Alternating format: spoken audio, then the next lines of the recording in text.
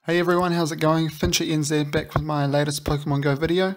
So about 20 odd minutes ago, GoSnapshot went live. This is currently live for level 40 trainers, level 40 players. I suppose a quick little view on what it's all about. So I selected a Pokemon, and here we have the little information screen. You can take a Pokemon out of its Pokeball and take photos together. You may even encounter a surprise. So that is obviously probably Smeargle or Smeargle. Find a flat surface and tap on the footprints to place your Pokemon. Just like general AR+, you can move around your Pokemon to capture its best side. And finally, tap on your Pokemon to get its attention. Brush across your Pokemon to get it to face you. Okay, so as you can see, I did click on a numble, so nothing too exciting there, but you know, first impressions. So currently just rotating around it. So obviously this is my first time using this GoSnapshot as well. Not entirely sure what to expect. So just rotating around it, you know, wondering what to do, how to place it, etc, etc. So as you can see, rotate the camera and I take a picture. I wasn't sure what was going to happen, if it was going to ask me if I wanted to save it or not, but it kind of just keeps it there. Take a few snaps, rotate around it, go, you know, take a little bit of an aerial shot. Did try and get under it as well. So as you can see, once you've captured all your photos, you get the so it's a bit of a gallery of everything you've just taken. Then you get the option to share my photos, and so that was the option for social media, so Facebook, Twitter, Discord, etc. So next up, I thought I'd just, you know, step it up a little bit, try out a Mewtwo. So I went into the Pokemon selection screen, clicked on Mewtwo, click camera, and there we go, bang, right in front of me. It definitely looks pretty big. But again, you know, I must stress this is first impressions, not entirely sure what I'm doing.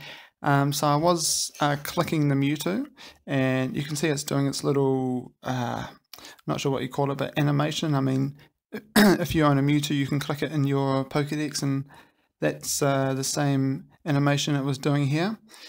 So rotating around it, and as you can see, I did get a little bit close to it. So that's something to bear in mind if you want to take some pictures.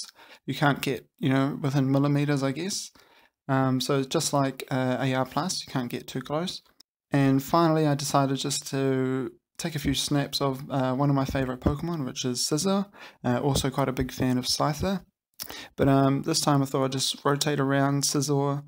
As you can see, I just clicked the question mark, which is second on the right on the top left. Just wondering what that was, and it's little, you know, the little tips that you get given when you first start the GoSnapshot. So as you can see, I'm just rotating around it, taking a few snaps. And I got to say, one quick little thing, a little bit of a first impression, is I do like the shadows.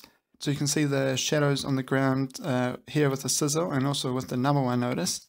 You can see its clamps, its claws, or its arms, or whatever you want to call it, and also the shadow of its bottom half of its body. Anyway, so yeah, as you see, I just keep on rotating around it, and finally I end up too close to it again. First impressions, it definitely looks good. It's better than AR+. I mean, you can place the Pokemon wherever you want. You know, you don't have to be in the catch screen to do this.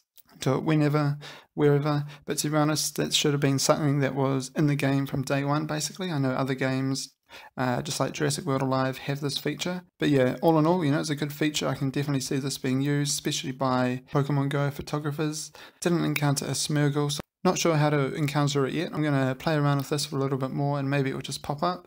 And I did look at my medal section, and there was no new photobomb medal yet, but maybe you have to get photobombed for the medal to appear.